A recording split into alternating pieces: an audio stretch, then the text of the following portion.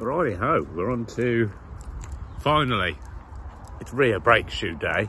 My only concern for today's project really are the beehive springs, because I haven't made the tool that everyone recommends you make for fitting that. The handbrake, not really sure how the handbrake works. Currently it doesn't work at all. It's super taut and all that, but it does nothing. But I've almost come to the conclusion that I might not need a handbrake. Motorbikes don't have handbrakes, that's all I'm saying. You don't need one. I've got a new system for getting it out of the garage now, which is just basically just chucking it against curbs. Let's crack on. It's a nice day. Thanks, everyone. Let's do a little bit of unboxing. The new rear shoes are here. This is oh my God, quality assurance. So we've gone for the Borg & Beck, which, you know what, there weren't much choice at the moment for brake shoes. I don't know if that's normal, but both of the local places that specialise in Morris's and Classics had nothing in the way of rear. Front seemed to be easy enough to get hold of, but these not so much. So bit of an issue there. Don't know if you've noticed, but there's a little talking point. Here we go. New shoes, let's pop them open. Oof. I mean, I don't think there's anything interesting to see, but the difference from the front ones, if you go back in the videos in the channel, you'll see me doing the front brakes. So they had 2 cylinders each in the front, so you had these notches on both sides. But in the rear, there's only 1 cylinder. So you're only going to get one of those, and the other side is just the straight pivots. So I'd say it was the corner to corner lines again. And I'd say that's how it's going to be. Or maybe the other way around, depending where the... No, I'm going to say it's that then, just because the logos are there. So there you go. That's what I reckon the setup is. A couple of springs again like last time, so we'll see how we get on. But there you go, Borg & Beck, everybody. Right, she's still here. All good, all good. We have to turn her around so we can jack it back up again and crack on with these bloody rear brakes. So let's go.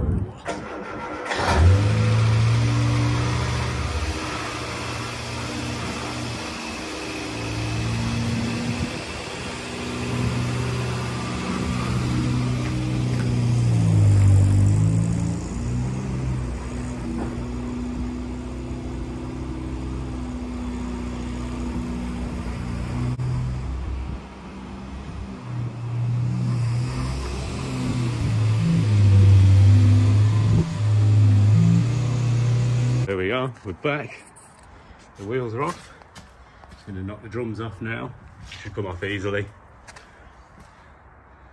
I don't know if I'm being crazy now, but the car's in gear and the back wheels turn when it's jacked up, but when it's on the ground, it's in gear and doesn't roll. It doesn't, it's rear wheel drive. I'm very confused. There you go. Answers in the comments, please. Today, drums are off. Just got your 2 Phillips screws to take out to remove that. If it's tight, slacken off the brake pads. If it's still tight, give it a whack with hammer and it should wobble off all right. So if you've seen this all before, go back in the channel and it's the same process. The front brakes essentially. But now let's go through the differences with the rear. As you can see, there's one of them beehive springs. So I don't know if that's fitted correctly. There's another one. There's slightly different designs in different places. These seem much longer than the ones I've seen other people using. So maybe they change tactic eventually. But yeah, I'd say the shoes aren't even that bad, but we're going to change them off anyway because they've been dragging for a long time. So they won't be in the best condition. So we're going to do that. So off with it. I mean, yeah, it's just the same process. We're going to be knocking off these springs, peeling that one out somehow with some pliers. We'll see how we get on there. Swap out the shoes, throw the new ones on, bash the springs back on, see how far we get, tidy it up, wash it back together, and then onto the brake fluid. I'm a bit annoyed that I missed all that on camera, to be honest, because it all happened so quick. But these pushed out really easy, so I don't know if they were incorrectly to begin with, or this longer design gives you more purchase to put that hook in, which might be a cool thing because it's quite easy to press in and get somewhere. I just don't really know what I'm aiming for at this point until I see behind. But I mean, yeah, there's the little bracket you want to be hooking onto. So is it as simple as that? Oh, didn't mean to take a photo. I reckon we'll be all right. We'll figure that out. So there you go. 2 of those are out. It's going to be the same on the top and the bottom. This is steaming ahead, so I'm just going to flick out these, and then we're away. It's all happening way too fast again, but as you can see, I'm just about to flick this spring's nibbin over the edge, and that's going to release this side. There you go. And I reckon that'll do it. It's the same. So on the left-hand side, the spring hooks are facing you. On the right-hand side, you can see they're facing in. So there you go. I reckon this is all free. Take a seat.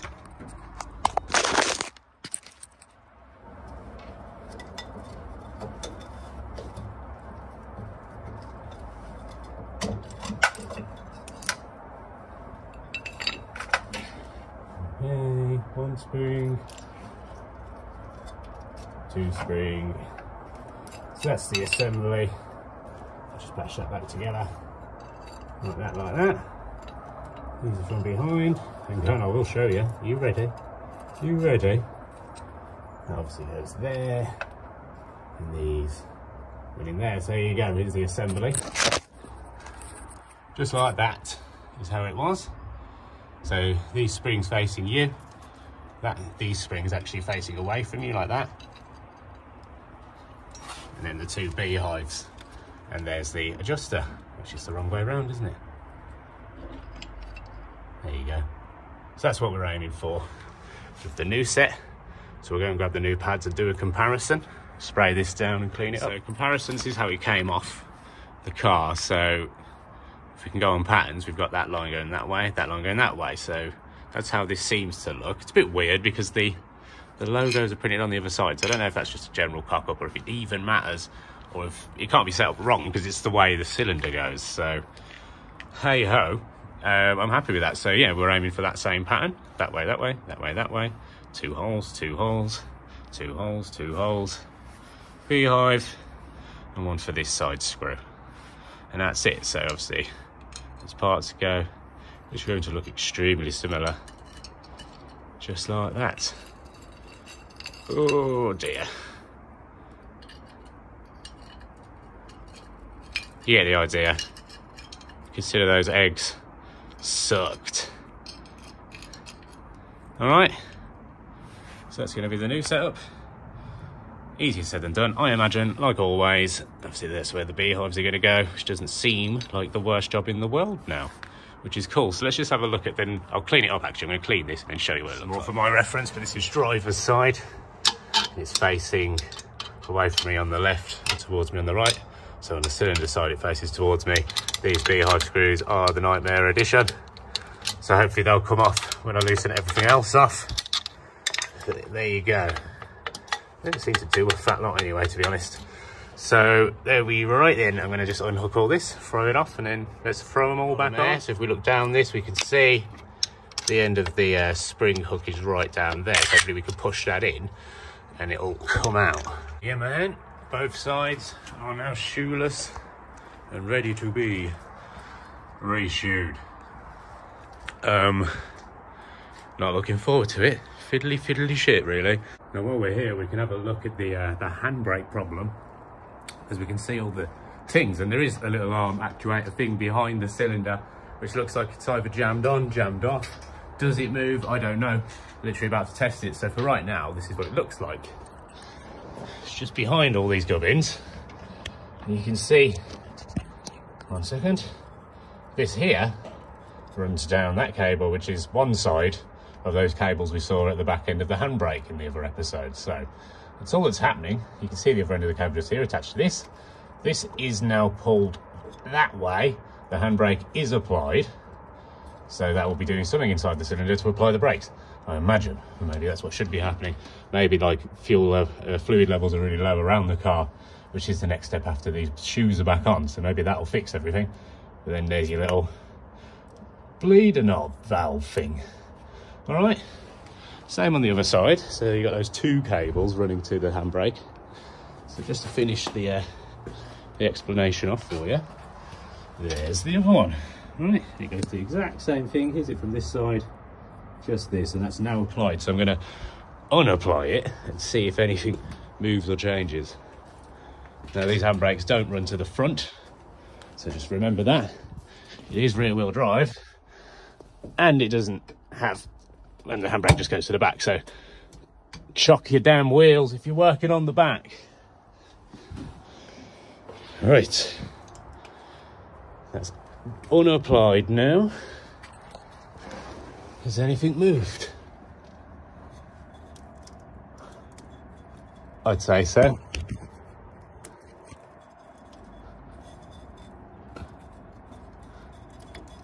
I'd say so. It's got a rubber boot there which protects everything, so we might swap all of this out. Doesn't seem like the tightest assembly anyway, whatever's going on there. Not sure that's supposed to shift around, but there you go. So yeah, the handbrake does something, so maybe it's just a big old lack of fluid and we're not getting enough breakage at all. So sweet, we know the action works. Let's move on, put the shoes on. Right, don't really know what I'm doing, so just follow me, just watch and see what happens. Wicked. Well, I don't know if you can see that. Oh my God, probably not, isn't it, if you look it up. But that's on for now.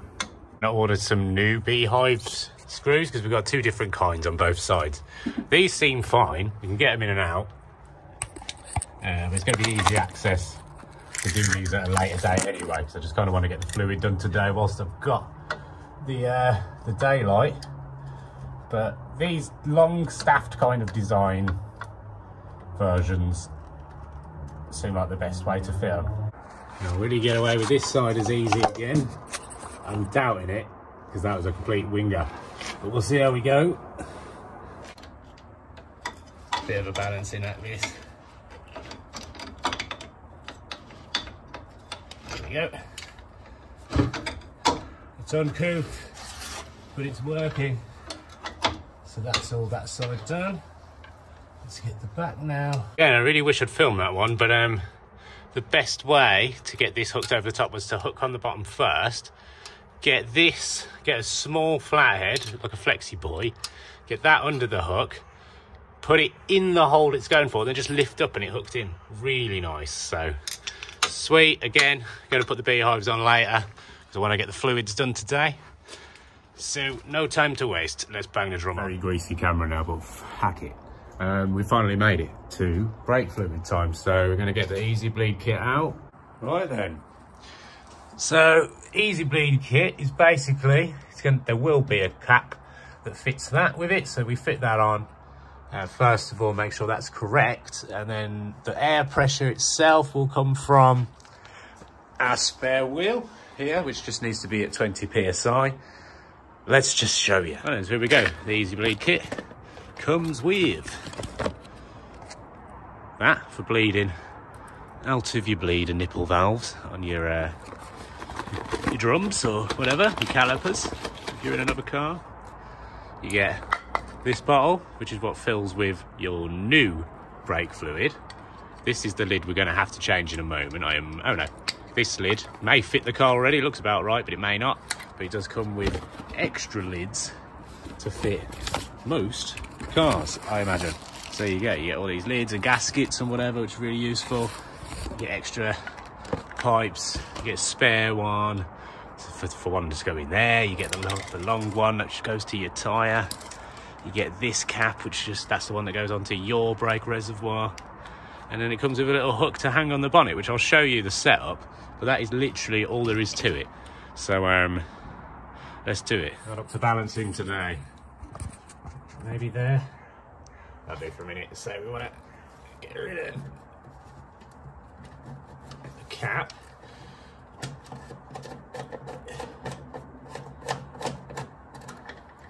Let's see what size this is. How big. It doesn't come with one for that. Seriously. It doesn't come with that size. Seriously.